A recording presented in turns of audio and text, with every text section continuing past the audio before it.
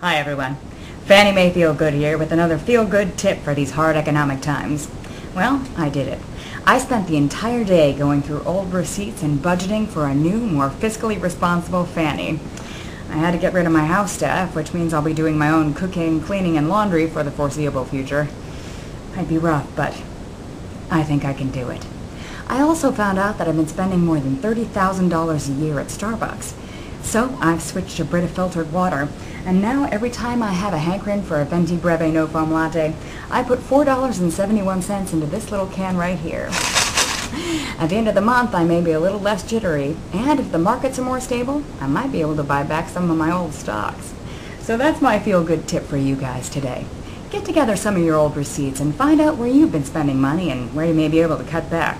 Oh, and don't forget to pay down your debts first. You don't want that credit rating to go south just because you don't have a job.